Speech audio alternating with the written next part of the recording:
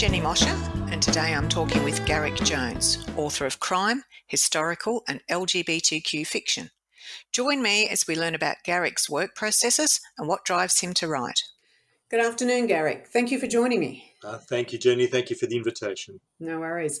You're looking all nice and warm there in your sweater. Yes, it's a bit cold up here in the tropics. It's 22. It's climbed a degree. Oh, so we're all rugged up. I feel for you, mate. I feel for you. Now, you've done 7 books with us so far, and you're working on the 8th. You retired 7 years ago after a career with Australian Opera and travelling the world and what have you. Were you thinking of these books while you were working? Did they all come spilling out, or was it something that you had to close the door on work and then? Well, I started writing when I retired because I wanted to read a lot more about my own country and my sort of lifestyle experiences during that period, and I couldn't really find anything that wasn't angstful. Right. So a whole lot of stuff about the AIDS crisis and people dying and lots of sad, but I just wanted to read stuff about normal gay people in Australia throughout history, and I couldn't find much. I know there's a lot more available now, and that's what prompted me to start writing.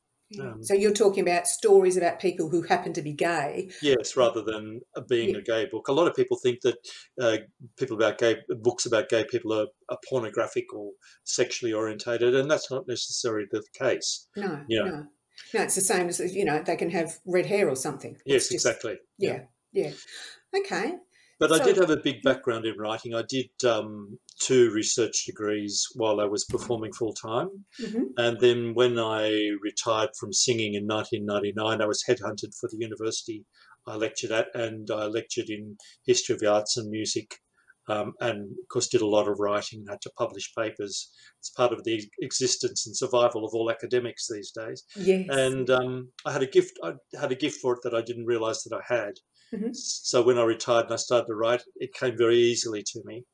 So the gift isn't.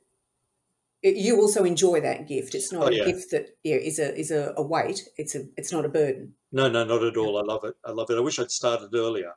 Yeah. Too many ideas and not enough time, I don't think. Tell me about it. I know that feeling. So research and history, that would explain. I was reading one of the stories in Boys of Bullaroo, a young fellow trying to get into the army and into the medical corps, I think it was. Yeah. And I couldn't understand how anybody born, when we were born after the war, how anybody could know enough to know what they don't know, to research, to have those steps that he had to go through. Yeah, well, look, I was fortunate. We're very, very lucky now that the internet has arrived, and the major archival of a lot of material that would otherwise be, locked away or perished. And I found a manual about that process that a young medical corpsman would have to go through from New Zealand. And then I referenced that to a few quite old diggers who'd been corpsmen during the Second World War, and they explained through an online forum, they explained their experiences. So they're pretty well much the same. So just getting that research helps make the story feel real. You get more immersed into what happened if there's some truth behind it. You do, and I found that. Yeah, I was enjoying what I was learning. So it wasn't just about the people. It was, oh, wow, I didn't know that you went through that. Yeah, that's based on a true story too. It's based on the son of one of my neighbours when I was growing up, who died in Changi during the Second World War. And he was a medical thing. His mother used to talk about him all the time. Poor woman, yeah. She lost 2 sons. So cruel. So cruel, yeah. You hear about that and you just think, why? It's not right. It's not fair. No, it's not right. No. Oh, well, that explains a lot about how your books seem so real. And of course, your Clyde Smith stories, they're set in Sydney in Coogee in the 50s, 60s? No, 50s. 50s, First one starts in 56. The second one starts in at the end of 1956. Yeah. Right. You know Coogee well? Well, I grew up in Coogee, between Coogee and the bush, so I do know it very well. Coogee in the Bush. Now there's another title for you. Yeah. Yeah, well, Yeah. see, on my biography I have From the Outback to the Opera. So it starts off, because I was brought up by sheep raising family in the Right. northwest slopes and plains, and my grandmother, who was the daughter of that family, lived in Coogee. So I spent a lot of time going backwards and forwards between the Outback and Sydney. Oh, okay, right. Mm. So you know a lot of the country, so that helps. Yeah, that's why I wrote the book, The House with a Thousand Stairs, which is basically based in that area using the local Gamilaroi language and tribal customs. Right. So that's set in Queensland? No, it's set in New South Wales. New South Wales, sorry. I was reading something. I'm in an editors. Well, I can't even say it. I'm in an editors group on Facebook, and someone was asking the question the other week about stairs and steps, and someone noticed that a lot of Queenslanders will call them stairs when they're outside, whereas south of the border we call them steps. Regardless. Yeah, so they call. When I grew up, stairs was something inside the house, and steps was something that went up to the back door. Right. That's what we call them. We didn't have enough money to have steps or stairs inside. They were just outside. Has a background working in the creative arts and opera helped inspire stories? Oh, yes. Australia's Son, which has probably been one of my most popular books, is written about the life of a baritone singing in the Opera House in 1902 in Sydney. And it's a murder mystery set within the theatre. Mm-hmm. That was an interesting bit of research, because when I was trying to find out what was playing in all the theatres in Sydney, and there were dozens and dozens right up until the 1950s, it was easier to find out the tram timetable between Circular Quay and Glebe than it was to find out what was playing at the Theatre Royal in the same period. Really? Yeah. Good grief. Yeah, it's amazing. We're terrible with our artistic heritage in this country. Yeah. That's why I do love Legal Deposit, and I say this all the time. With Legal Deposit, they go to the National Library, the State Library. There's a copy. There's a copy held, so that there's something there on the record. Your writing process, do you write one book at a time? Are you writing 3 books at a time? No, one book at a time. It takes me about 12 weeks probably to write the first draft of a book, which is about 135,000 words. Mm-hmm. Then I usually put it aside for 2 or 3 months before I go back to do a revision on it. Yeah. And then after that, it'll go off to an editor. Mm-hmm. But at the moment, see, I've got the book with you, the X for Extortion, which is the book coming out in a few weeks. I'm just finishing off writing the 3rd Clyde Smith story, and I'm sending Crimean War period spy adventure series thriller to an editor at the beginning of September. But they've all been, sort of backlogged. They're not happening at the same time. Right, it's juggling the processes that happens. Yeah. So the creative period all happens within one space, but then the editing and other things overlap. So with your day-to-day writing process, do you work? Like, do you do 5 days on, 2 days off? Do you have like a traditional routine? Pretty well every day. There's 1 or 2 days a week where I don't write, where I have other things that go on, but I try to write at least 1,000 words a day, and sometimes I get 5,000 words done a day. Sometimes I get 500. Mm-hmm. It just depends on how the flow goes. And sometimes you can write a whole lot of stuff, and at the end of the evening you go, God, that's a whole heap of crap. And then the next morning you come back and reread it and go, hey, that's not so bad after all. Yeah. Or you write what you think is really wonderful. The next day you go, my God, and then delete the whole lot. Yeah, it's a case of finding the nuggets, isn't it? Yeah. So do you actually hold yourself accountable to say 7,000 words a week? Do you have it? No. I keep a journal, a sort of dot point journal of everything that I do. Just that keeps me in touch with where I've been, what I'm doing, and everything, so I don't forget stuff. Yeah. And it probably gets more important as we get older. Yeah, that's true. I try to write usable 5,000 when I'm actually writing, about 5,000 words in 4 days that are usable. Right. That's good. Yeah. That's a good idea. Yeah. Yeah, and sometimes more, because as I said, 12 weeks to write 135,000 words. Sometimes there's more. Yeah, yeah, yeah. Yeah, it'd have to be. Yeah, if you just do the math, it would need to be more, wouldn't it? Yeah. Yeah, yeah. So when you're writing a book, do you plot it out? Do you know how it's going to end before it starts? Do you have to create the ending? What? I know the beginning and I know Yep, the end, yep. but I know a couple of the major points in the middle. But often I've found that when I'm writing, that somehow words come out of your fingers that are beyond your control, and they can change the entire direction of the story. Mm-hmm. And so that you end up with a better outcome than you had planned initially when you just go with the With the plan. muse. Yeah, Yeah, I suppose yeah, it is. There's a lot of people who can't write without plotting everything down, and there are people yeah. that they call pantsers. They write by the seat of their pants, and Mm. I'm a plantser. I fall A in between the two. So I I keep bit of good both. records of all the characters, and I use OneNote to write out a character biog for each of the people as I go along, That's a add good out idea. add Yeah, out bits and pieces about them as I go. yeah, And especially when you're writing a series, that's really, really important to have some cohesion between the different books in the series. So you're writing about the same person every time. yeah, yeah. That's a good point because, like with your Clyde Smith mysteries, Yeah. you've got to have consistency with your characters from one book to the next and their backstory and Oh, um, yeah. I have quite detailed notes about the brand of cigarettes he smokes. yeah, What the name of his cat, what he likes to eat, all that sort of stuff. yeah, yeah, So all of a sudden you don't because fans do uh, catch onto these things. You get letters from people saying, what does he do at night time when he's at home by himself? And I mm, go, well, he listens to Mama Lena on 2UW and listens to the Italian program and does a bit of cooking and reading and stuff like that. So yeah, that also helps, you flesh out the character. So yeah, they're three-dimensional. yeah. Actually, now that's another thing. How good's your Italian? Oh, I'm fluent. Yeah. Yes, thought you might be.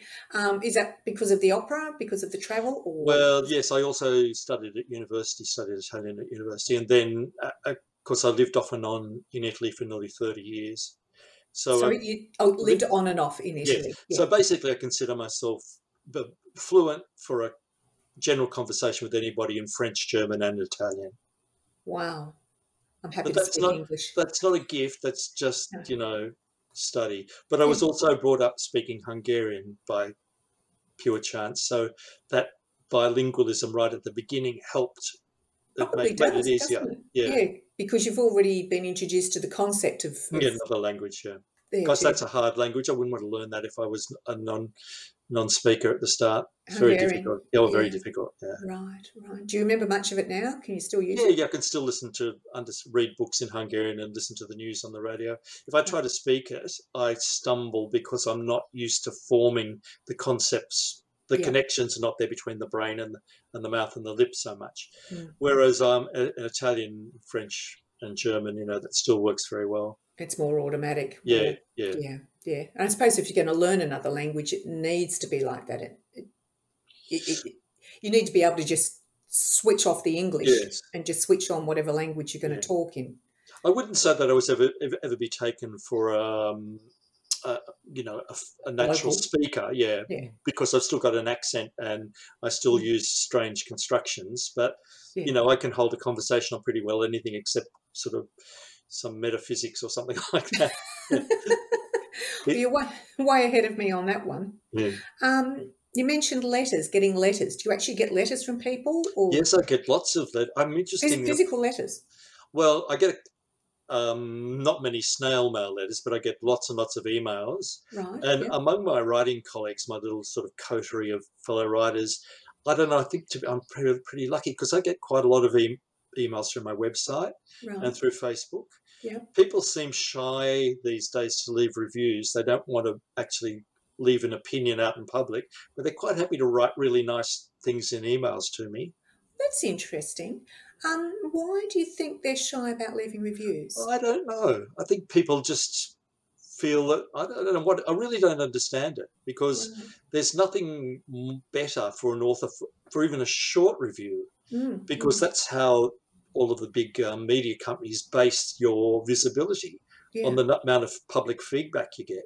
Yeah. So Yeah. even if people leave 3 or 4 stars on Amazon or on Goodreads or something, the company recognises that and they push your visibility. But even from a potential reader's point of view, if I see reviews, I'll have a look at a few, and the reviews will give me an idea of whether I want to read that book or not. Yeah. And I actually read a really good article once, and they said even a 2-star or a 1-star review is helpful, because if it guides you away from a book you're not going to like, then that's good for the author, because they only want to sell their book to people who are interested in it. I get a bit wary about books that have all 5-star reviews, because I wonder about whether that's been legitimate. But yet, I have to say that the Gilded Madonna, the second Clyde Smith, has only had 5-star reviews, so I'm feeling a bit nervous.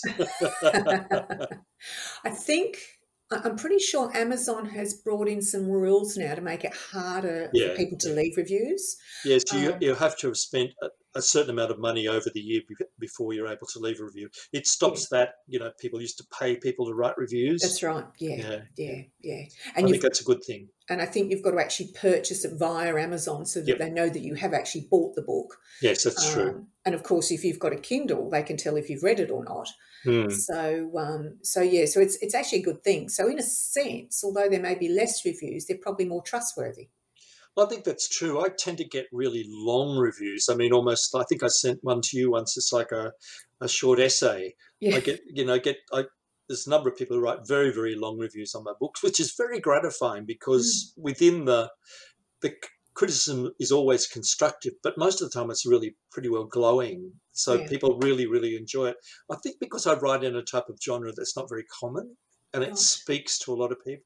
Yeah. And this is not only gay people, it's heterosexual people as well. Yeah.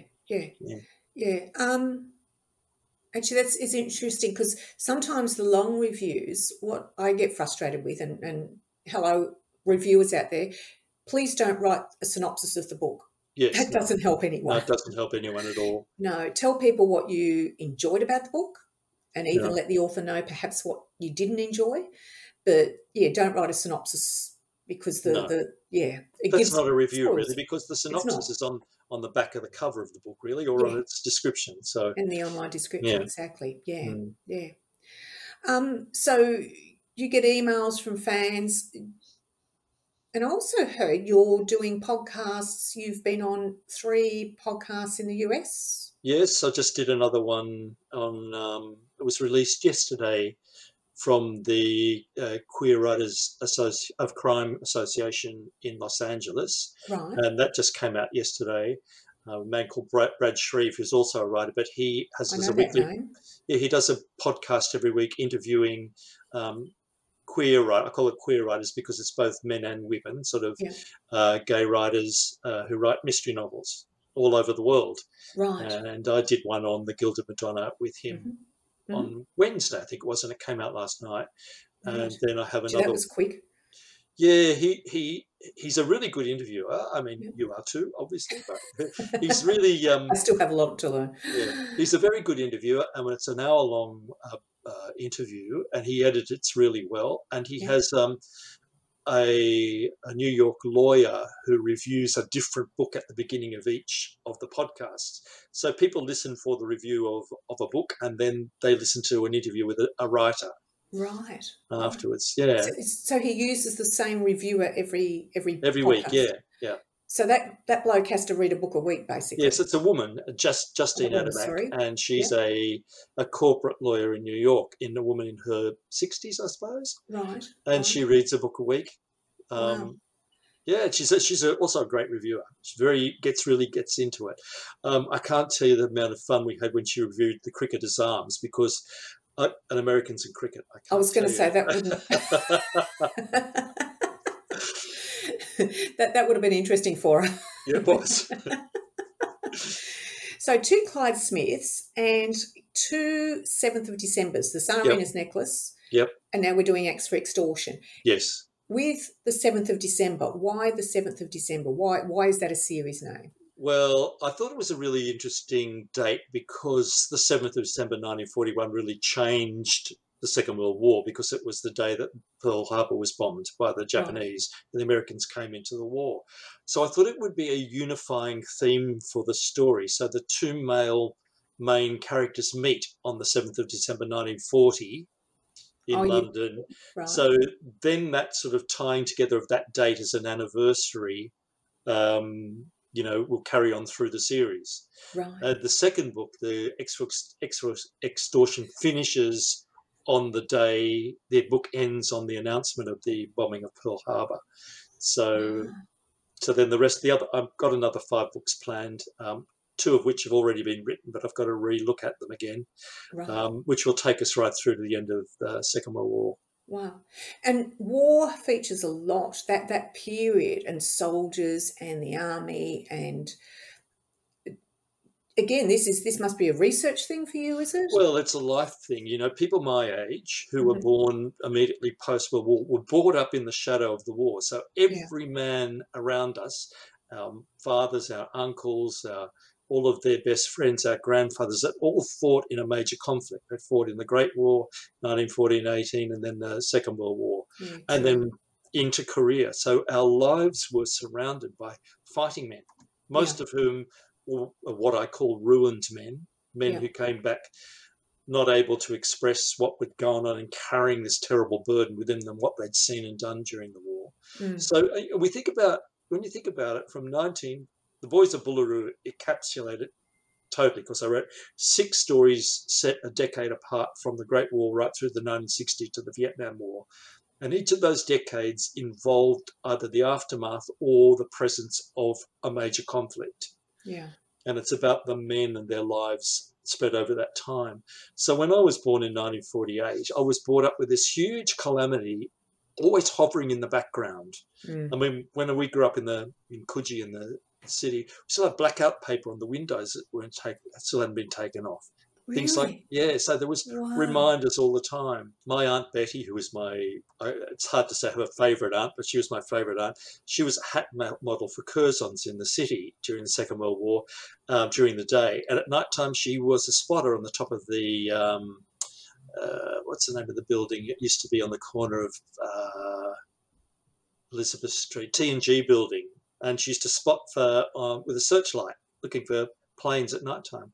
Wow. And they lived in Coogee when Sydney was shelled by the Japanese, and there's great stories of the family hiding underneath the kitchen table when, shells were being fired by Japanese submarines. Wow.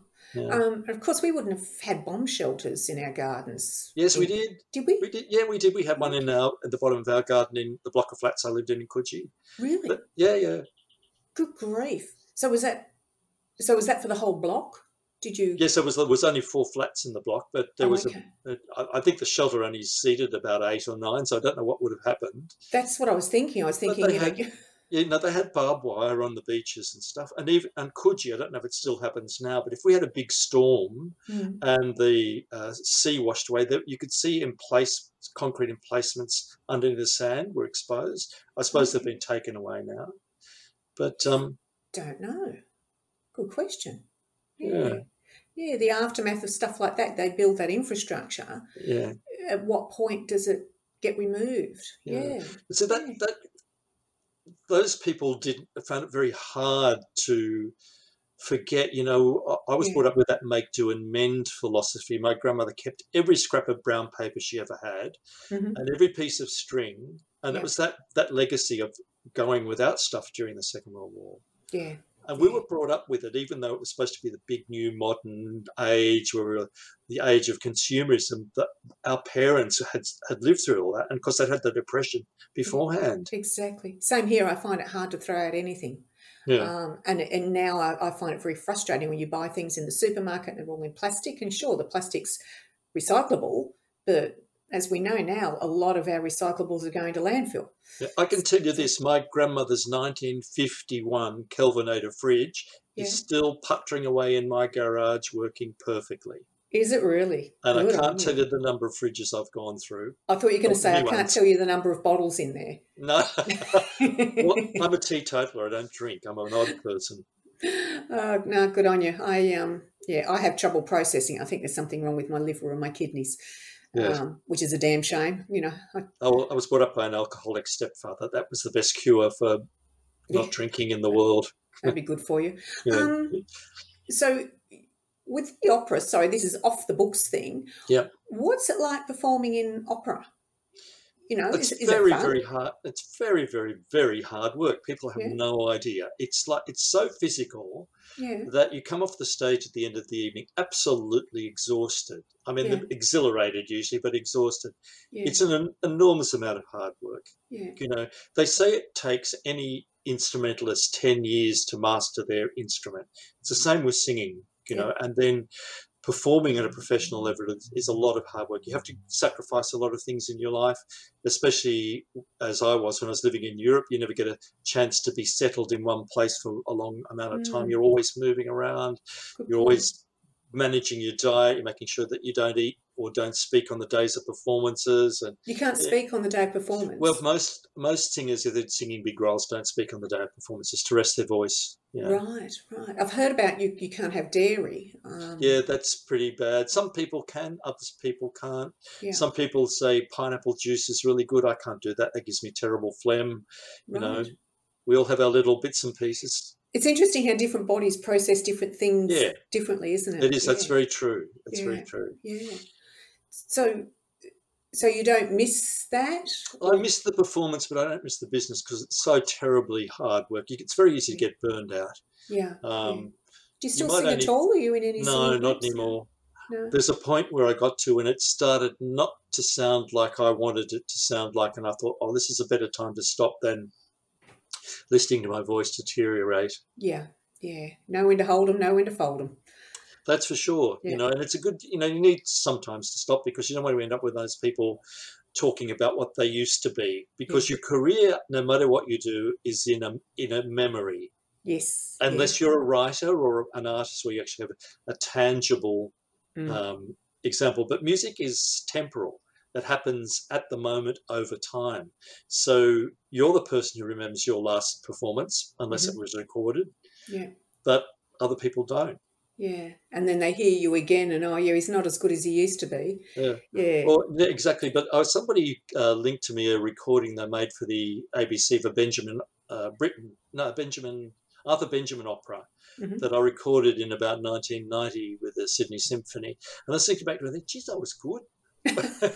You forget. Yeah. Well, that's good. At least you can look back and think, geez, I was good, not, oh, geez, I was crap. I mean, at least. Well, sometimes you still think that. Don't worry. Yeah. As long as it's only you thinking it and not everybody else. Yeah. Right. So a typical day, how many hours a day would you write? I try, if I haven't started writing by 10 or 10:30 in the morning, it's gone. My most creative period is in the morning. So I'm usually sitting at the computer by 9:30 and I write till about 11, then I have a break and then I'll go back and write for a bit more. Then I'll have lunch and a nap and then I'll start in the afternoon again and I'll probably write for about another hour in the afternoon. Or edit. So you don't write into the evenings? Evenings are your time? By about 6 o'clock, my mind switches off. And that's when I start to sit down and watch the news or read a book or watch a movie. You've got to know your limits, haven't you? Yeah. But I still keep a notebook next to the TV on which I can write down ideas that come to me or solutions to problems. Yeah. Clyde Smith in my story, his thinking time is lying down in the bath with the shower going, running over his feet with the lights turned off. And he has a stool next to the bed, next to the bath with a notepad on it. And that's where he does all his major thinking and writes down all the clues to his cases and everything on that. Oh, how lovely. Back in the day when we didn't worry about water or water restrictions. Yeah, I know. Yeah. And also in the days when you had a gas geyser at the end of the bath that powered the shower. You probably don't remember those. It was like a gas water heater at the end of the bath that you lit. And so you could turn the lights off and all you would see in the room was this flickering blue flame of the gas lighter. Right. Gas geyser. Right. I remember that very well. We had a gas heater out in the laundry. Yeah. And that did for the whole house. But, I can remember it would go out sometimes and Dad would have to go out in the middle of the night with a torch and light the pilot light up again. Well, in the bush we had a chip heater. We had exactly the same thing, except we had to fire it with wood to have your hot water. Right. Wow. Oh, great. Well, look, this has been quite fascinating. Yeah, me too. Interesting to talk about this stuff. Yeah. So X for Extortion's next, and that's a 7th of December story. Yes. And then you've got another 7th of December lined up, or was it another? No, the one after that is called Servants of the Crown, and that's about a British, what they used to call intelligencer, a spy, right at the end of the Crimean War in London in 1855. So there's a big spy story about trying to overthrow Queen Victoria, and it's very, very complex. I never thought about spies being back then. I think of them as being... They were. You think about the Scarlet Pimpernel. You remember the Scarlet Pimpernel? No, you don't have. I'm ashamed to say no. It's a great spy story set during the French Revolution. Oh, okay. So it's 1793, that period. Yeah, I've just never considered that spies. I mean, they probably exist. They would have existed for millennia. Forever. Yeah, exactly. Yeah, I mean, the Romans would have dealt with them. The Romans probably had them. Okay, right. Your imagination, Well, there's a story behind that one. The British publisher who went out of business, Manifold Press, who used to publish my books, they said, would you like to help this young writer? And perhaps you could flesh out an idea and perhaps write a few chapters together. And I said to this young writer, what do you want to write about? He said, I really, really want to write about this period in London at the end of the Crimean War, when England was still at war with Russia, and there were so many Russian noblemen and people living in London and in France. And, of course, that's where that idea came from. Right. And that was years ago. That was maybe 5 years ago. Oh, okay. And I just decided to revive the idea myself and wrote the story. Right. Did he ever get his story published? No. And I didn't even use any of that what we'd written. I just used the whole concept of the idea of the period. Yeah. And there's a number of very interesting... Queen Victoria was very, very unpopular at that period, mainly because of Prince Alfred, who everybody believed really wanted to become king and rule the country. And so the royal family was very unpopular at the end of the Crimean War. Right. So I thought it was a really good period to try and get into the social fabric and also the undercurrents of spy networks during that period. It was also, of course, the period when hospitals started to become modern. Florence Nightingale and... Yes, where you actually went into hospital with a hope of getting better and coming out again, I suppose, and too. Chloroform had just been used for the first time. I think it was 1853. So... Isn't that the drug that can kill you? Isn't that the thing they hold over the mouth? But that's also the one that makes you unconscious, so they could actually do proper operations. First time they used anesthetic. Yeah. You think they used to cut people's legs off and everything with just a wooden stick between your teeth. Yeah. Poor things. Doesn't bear thinking about, does it? Yeah, I know. It's a case of what's going to kill you, the shock or the blood loss. Yeah. It's usually the shock. Usually, yeah, indeed. Oh, thank God for modern science, huh? That's for sure. I think we're just about out of time. So I'm going to thank you very much for your time today. Thank you for the interview. It was great fun. Yeah. I think we've gone all around the world and back again. But as I do when I read your stories, talking to you, I've learned a lot. So thank you very much. And, good luck with X for Extortion. Thank you, Jenny. Okay. Have a good one. Thanks, Thank you. Garrick. Bye. You've been listening to an IndieMosh interview with Garrick Jones. If you'd like to learn more about Garrick or check out some of his books, then visit indiemosh.com.au or search for Garrick's books at your favourite online retailer. I'm Jenny Mosher. Thanks for listening.